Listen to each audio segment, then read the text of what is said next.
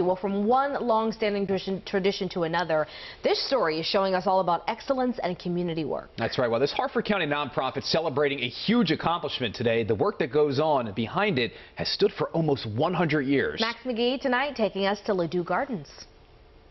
Okay, family, welcome into Harford County. I'm standing in front of some amazing topiary dogs at Ladew Gardens. Now, this place is 250 acres of special, and it's been here for a century thanks to Harvey Ladew from upstate New York, and now they're celebrating an anniversary of being a nonprofit for 50 years. The colors change everywhere you look, from the purples, the reds, oranges.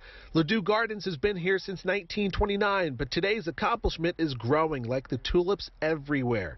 50 years as a public garden. You would think perhaps that COVID would be a time where nonprofits wouldn't see a lot of activity, and it's been the complete opposite for us. The breathtaking views has educated visitors for decades while promoting the garden and facilities, keeping the spirit Harvey Ladew invested during the Great Depression. The last 50 years of care of the gardens, I think it's noticeable.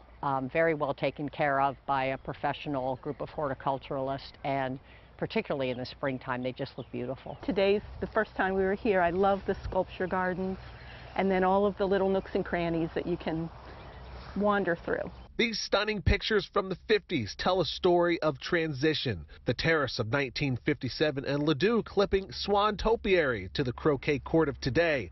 The history is timeless. We now understand in a much deeper way the importance of these kind of places for people, particularly through the pandemic.